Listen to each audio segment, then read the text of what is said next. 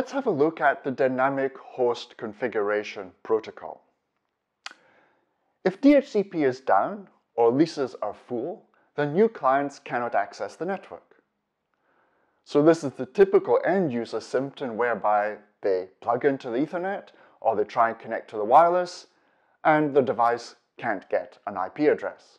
So again, they think the internet is down and they phone you and complain about it. DHCP hands out the IP address and subnet information. It also hands out the default gateway and which DNS servers to use. There are also many DHCP options which allow server configuration information to be passed. For example, the voice over IP PBX or the trivial FTP server. Let's have a look at the design recommendations. Firstly, we put the DHCP servers near the core of the network. And we configure what's called DHCP relaying on each subnet facing interfaces. Broadcast DHCP messages from clients are then relayed to the DHCP servers in the core. To avoid rogue DHCP servers, consider setting up DHCP snooping. If you recall, we discussed DHCP snooping as part of the requirements for campus devices on our network infrastructure elsewhere in this series.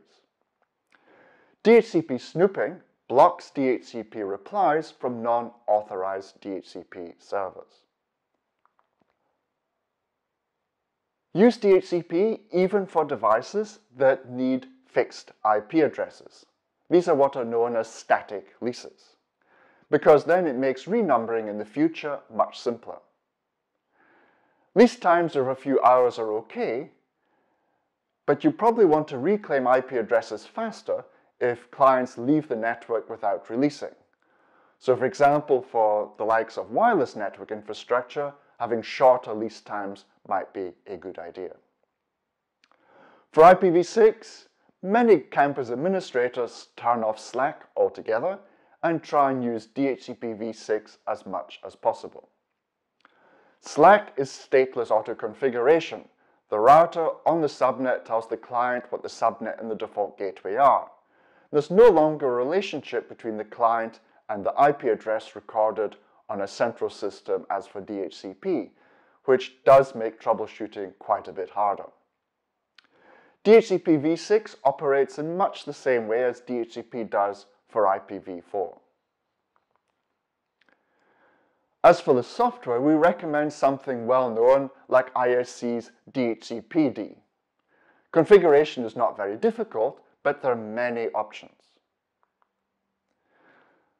As for redundancy, you probably want to have a pair of servers. But setting up a redundant DHCP service isn't covered here.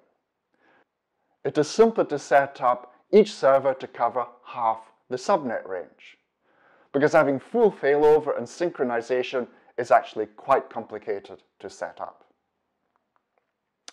For monitoring, it's important that we keep an eye on the log files. We could use something like Tenchi, for example. And look for warnings about the pool usage. Are the ranges allocated about to be filled up? And network equipment can warn of rogue DHCP servers, and we mentioned the DHCP snooping feature earlier.